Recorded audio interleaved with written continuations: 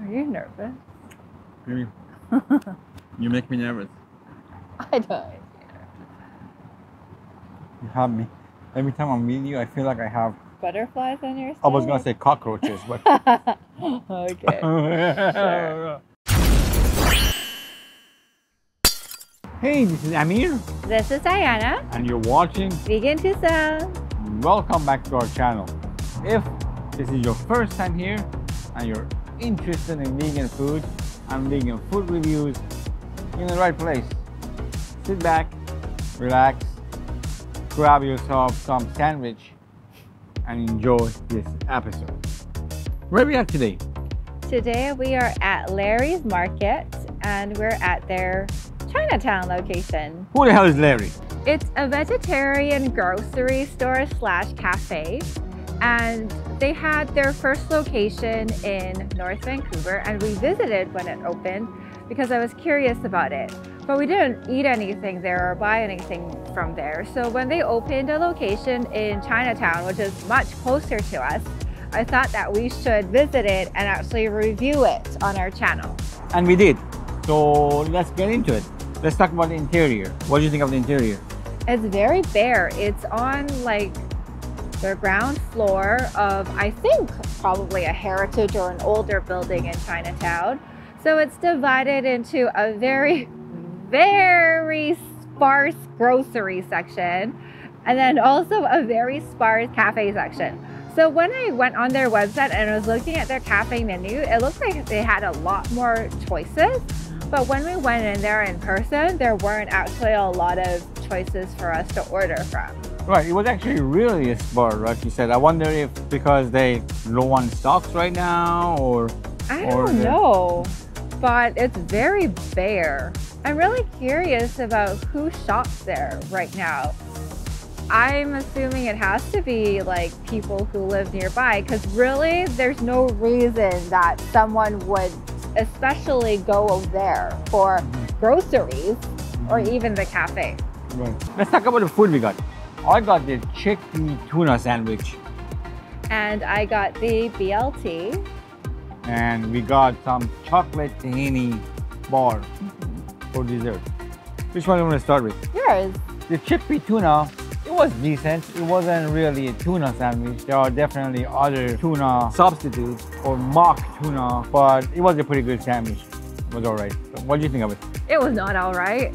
It didn't taste like tuna at all. No, nor did it smell like tuna. Probably a good thing, I say.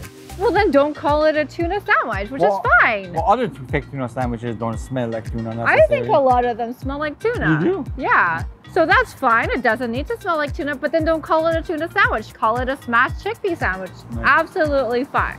But it didn't taste like it, smell like it. It was just mushed chickpeas. It's a very sad sandwich. I wouldn't order it again. It wasn't good. 1, 2, 3. Let's talk about the BLT. What do you think? It was another sad sandwich. It had this huge chunk of tomato. It was like a full tomato. You could slice it nicely. It doesn't take that much effort to nicely slice the tomato, but no, it was just like one chunk of tomato and another chunk of tomato, and then like a tiny bit of lettuce, and then some strips of like Happy Veggie World bacon, and that was it. And some veganese. Like, again, a really Well, that's what BLT is. I understand, but let's make it a little bit nicer. Let's put some effort, because you're charging quite a bit of money for it. It's not a cheap sandwich. I could make a better and prettier BLT for you at home. Right. What did you think? I agree. I don't think it was that great. I think the big chunk of tomato was kind of a turn-off, because when you take a bite, all you could taste is tomato. And the Happy Veggie bacon, that's pretty good. But then again, that was a very good point you brought up. This is something I was gonna say later on. If I could do it better myself at home, why would I go out to eat it?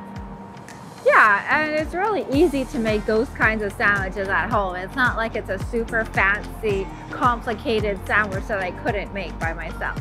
1, 2, 3. Oh, you I did. liked it better than your sandwich. I know you did. Your sandwich was like misnamed. Okay, let's talk about the dessert now. The tahini chocolate bar. What did you think? Again, I wasn't crazy about it. I love chocolatey things. I'm a chocolate monster, if you will. But I don't know if tahini, how well tahini went with it. Tahini and chocolate go fine together. Right? But it wasn't very good. It was kind of like a healthy thing. Maybe not healthy, but like, I just didn't like the taste of it. Right, it was very primitive. Yeah. Something you would have expected for a vegan treat to have like 10 years ago, maybe. And there's definitely better options out there. 1, 2, 3. Anyways, that's what we think. You guys go try it out yourself.